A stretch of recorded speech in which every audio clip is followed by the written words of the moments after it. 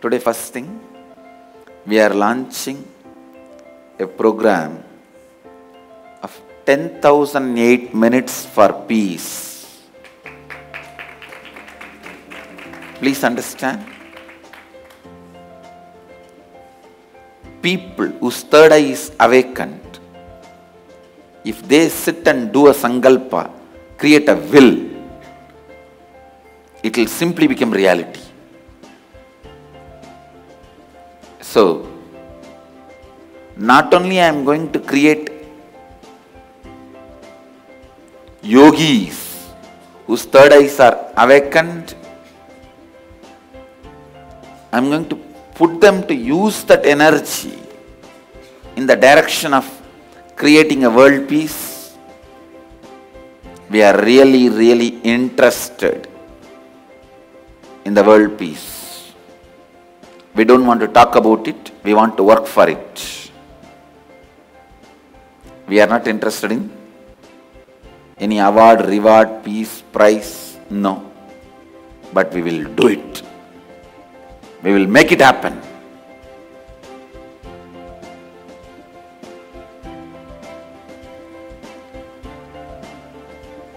We are starting our first event, 10,008 minutes for peace for Kenya.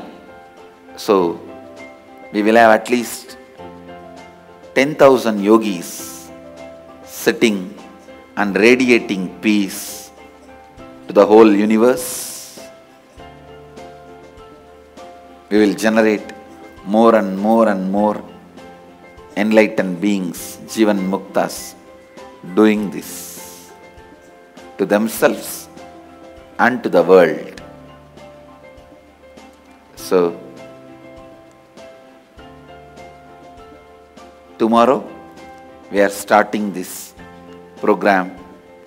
First, we are going to concentrate our energies to bring peace in Kenya. Next, Kashmir. Please listen. Consciousness is not inside your body or outside your body. It is everything. Whatever you understand. See, if consciousness is inside your body and your body and mind is there, then you can say embodied.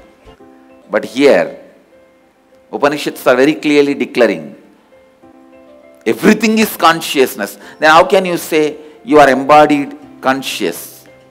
No. Embodied means something other than conscious should exist. But here it is not. It is not. Unembodied, boundaryless, whole. It is just boundaryless. How will you imagine? Try your best.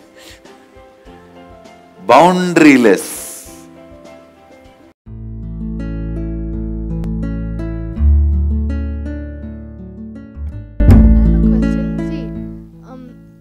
Consciousness, it's all pervading, it fills everything. So where is the space for it to move? There's no space where consciousness is not present. Everywhere consciousness is present. And a quality of consciousness is that it moves and it's not moving. So we are the microcosm in the whole consciousness, that is the macrocosm. And since we are moving, the consciousness is moving. But since whatever expands in this whole cosmos is always filled by consciousness, consciousness does not move from one place to another. But we are the microcosm which is present inside the macrocosm of the cosmos which is moving. Even the very power which you have to make a decision in your life itself is due to the consciousness which you have in you. Like nowadays, most of them don't even want to decide for anything. They don't even want to use their willpower to decide for something unless it's like their survival need. Only then they are using their willpower. So now we have become so lazy and so tired and bored, and so our consciousness has become so low that we don't even want to use our willpower to do something which we want to achieve. We just want to be lazy and roam around. So even that possibility given to you to make a decision in your life is out of the consciousness which is present in you.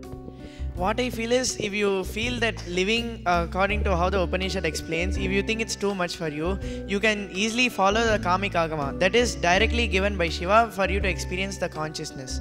So instead of sitting and contemplating how you can live in your daily life, how the consciousness describes, you can live the Kamik Agama. What I feel is Kamik Agama is something which can be the first start, the jump start to start living the way Upanishads tell us. And what I feel is that also whenever you have any situation in your life, if you want to make something as your cognition, that time having the understanding, like okay, consciousness is moving and unmoving. So that means it's present everywhere and I am part of it, if it's even present in me.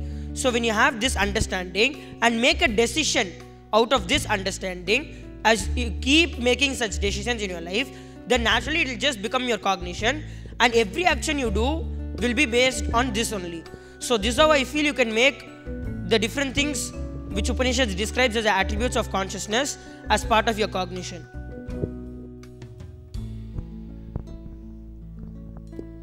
Look, once I got wheezing and I tried how to use this, but I wasn't able to do it. What was lagging me? I tried my best. Like, I don't know what was lagging me, but I was not able to control my wheezing.